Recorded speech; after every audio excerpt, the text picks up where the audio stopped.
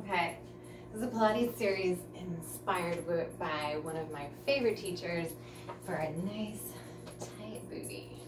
All right, so hello Lily. Are you gonna join us today? So we're gonna come down on our side. Now you can come up here and work that oblique, or you can come down on your side and put your hand underneath your head. This is like level 1 right here. We're going to take our knees and we're going to bring it to the front of the mat, and then our glutes are kind of at the back of the mat. What are you doing? Over here. We're going to take our toe down to our heel, and then we're going to bring the knee down to our opposite knee. So very nice without rotation. Taking it out and down.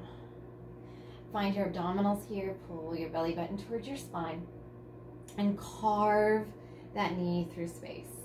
Here's 4 and 3 and 2 and last one. And then we're going to take this leg right on top. We're going to attach the toe to the opposite foot, and then we're going to just open and shut. So you might be able to go a little further. It really depends on your external rotation through that hip socket, how far up you go.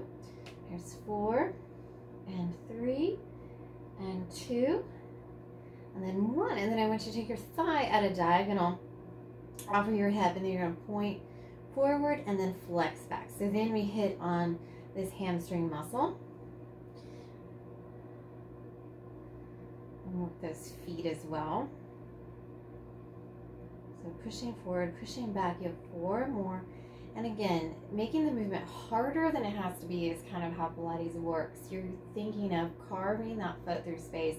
So thinking of maybe going through thick mud as you kick forward and thick mud as you kick back. All right, here we go. We're back at the beginning. Toe goes to the foot and then in. And don't forget to breathe, of course. Inhale and exhale.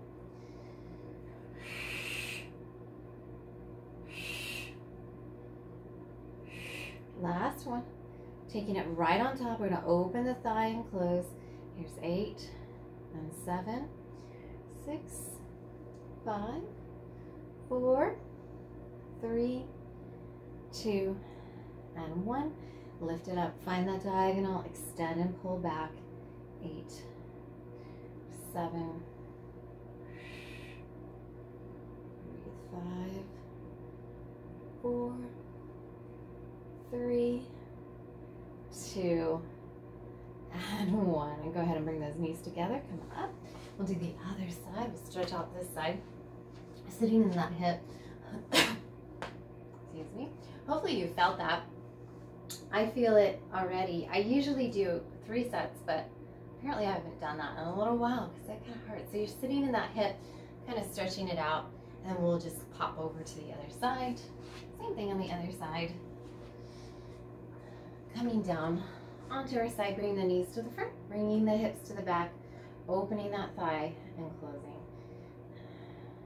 2 sets to go. Maintain that breath.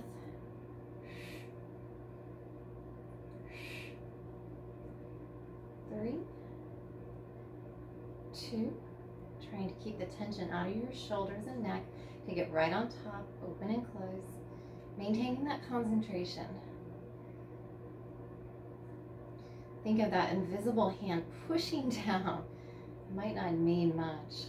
And then as you squeeze together, this invisible hand pulling against. From here, you're going to take this up at the diagonal, extend it out, and pull